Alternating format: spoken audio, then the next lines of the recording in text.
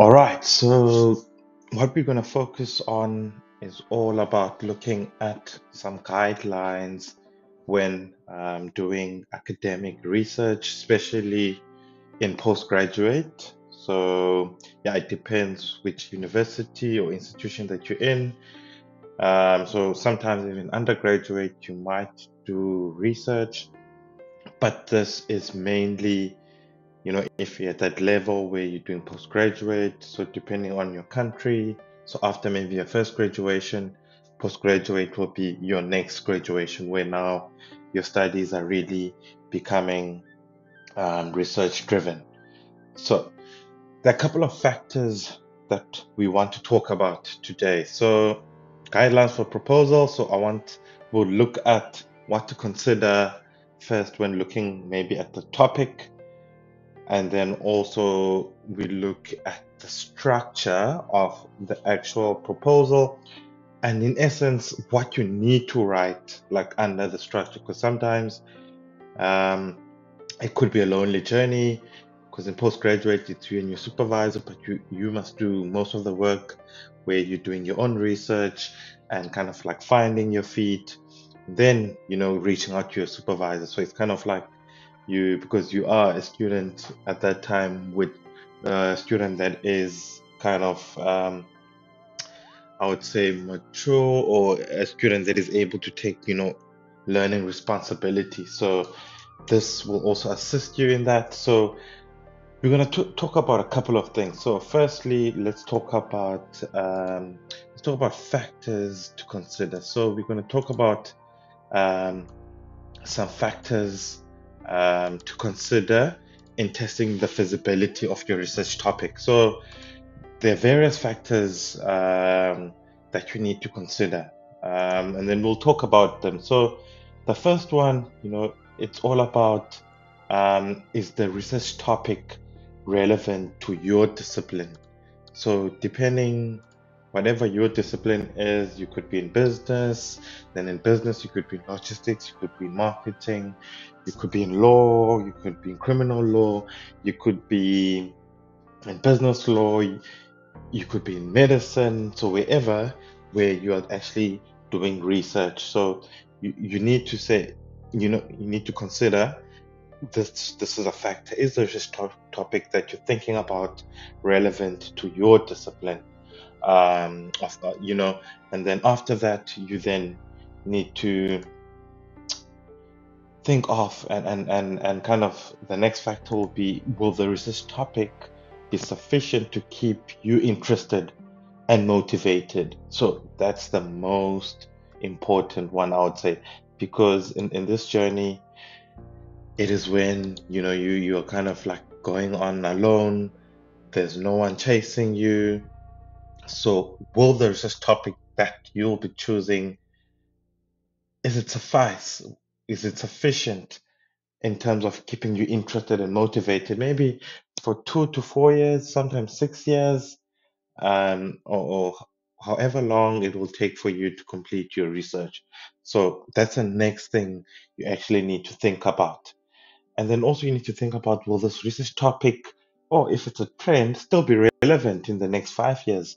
So because I mean, if you start a topic currently, because you will be working on this topic for quite some time, so you need to think, will it be relevant when I'm about to finish? Will I still, so it's actually linked to the second. So will you still be interested and motivated to still continue? Because it's very important to take that into consideration as well. And then another one, you have to also think, have you identified a suitable research gap? So it's quite important that you find a suitable research gap. And research gaps, it could be, for example, from journal articles or masters or doctorate theses from other, or dissertations from other authors or academics. Um, so, is it a research gap? Is it researchable? You know, and also in the knowledge, is it gonna increase the knowledge and understanding in terms of, academics within your field? Um, and then also then on top of that, you need to bring it in within your literature review to justify, Have you identified a suitable research gap?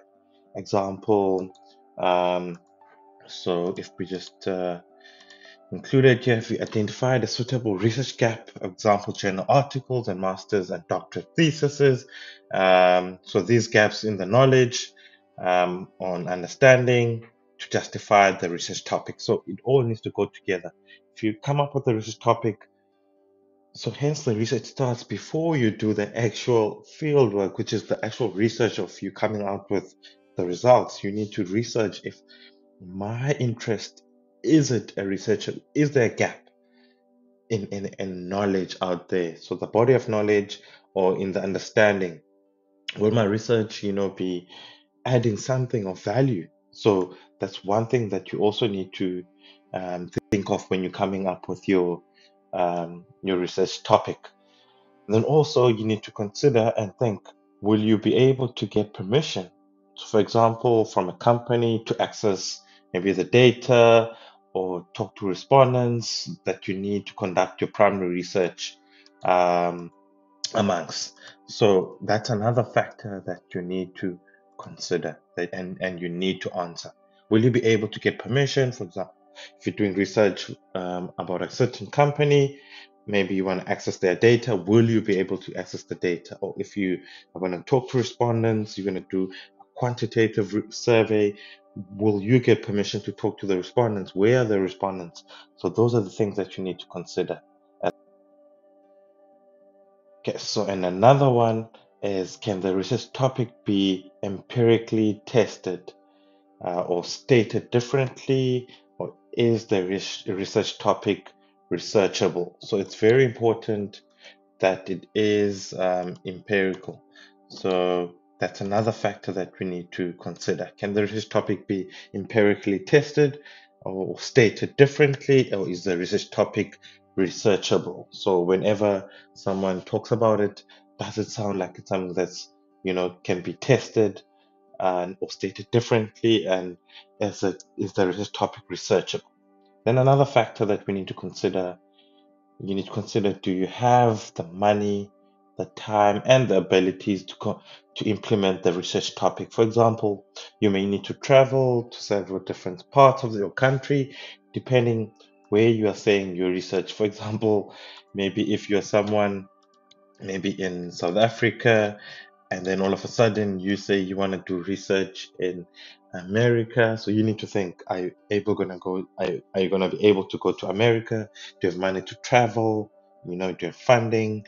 Is a field work? Sometimes um, you're a student from within the same country, but you're staying in another place, and then you're thinking of, oh, I see a gap in wherever I'm coming from. I'd like to understand the youth. However, as a student at that time, is it realistic for you? Because when you conduct your field work, you will need to travel. You will need to go collect your data using surveys, or even sometimes if you're using online, but for that control, you would some if you're doing maybe qualitative, you would need to go there if you're not doing online research. So that's another thing you need to consider. Is it online? Is it offline?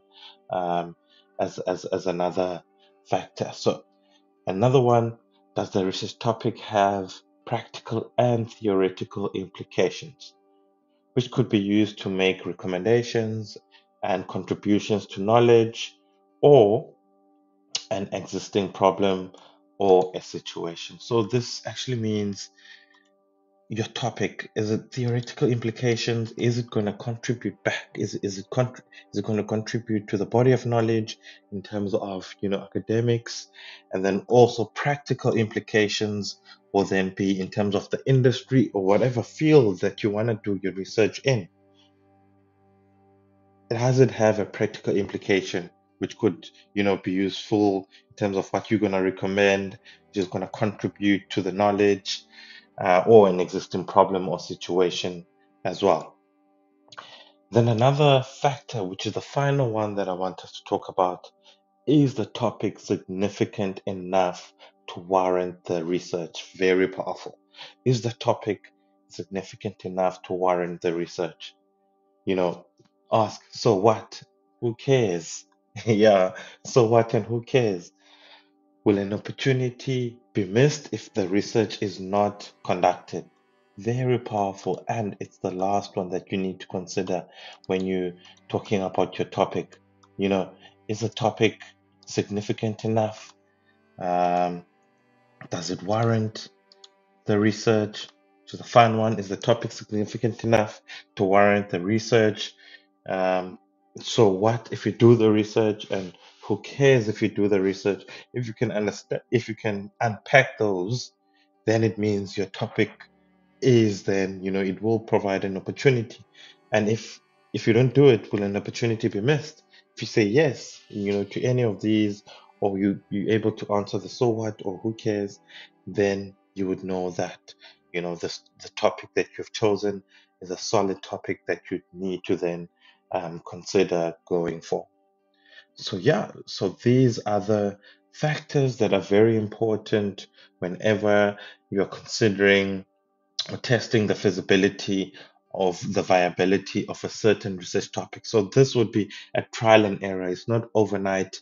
You need to sometimes read a lot before you start. You read multiple articles, dissertations, master's thesis within the topic that you want. So look what others have done, just to get some inspiration as well. Look at the industry, and then just bring it all together. So these are the factors that are quite essential whenever you are thinking of a research topic.